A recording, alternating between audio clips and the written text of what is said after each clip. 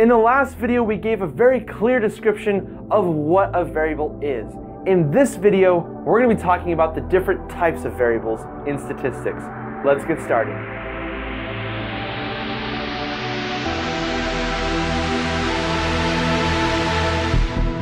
So the types of variables can actually be split up into different categories.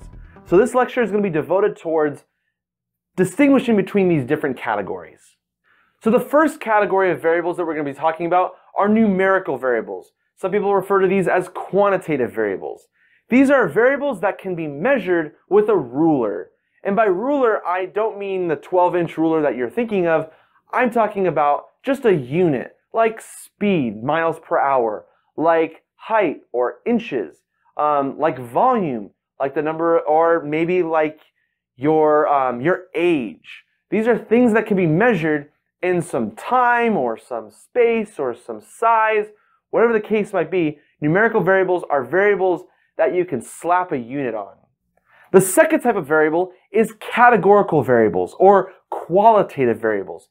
These variables are more descriptive in nature. They're descriptive observations. So for example, gender, male and female, those are examples of qualitative variables.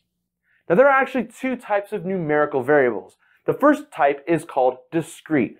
Discrete variables are variables that are numerical, but they are actually limited in terms of the number of options that you can have in response in that observation. So let me give you an example. Age. You're probably around 20 years old maybe. Whatever the case may be, you're not going to give me your exact age because I'm exactly around 24.5637 years old. But I'm not going to say that. I would just say I'm 24 years old until I turn 25, in which I would say 25 years old. But I'd keep giving that same answer for about a year. So it's important to understand that I'm kind of limited on the number of responses I can give if you ask me my age. I'm only going to give you one of about a pool of 130 options. So you have about a 1% chance of guessing what my actual age is. Another example might be shoe size, where your shoe size is, if I ask you, what is your shoe size, you're probably not going to tell me, well, it's about 10.378.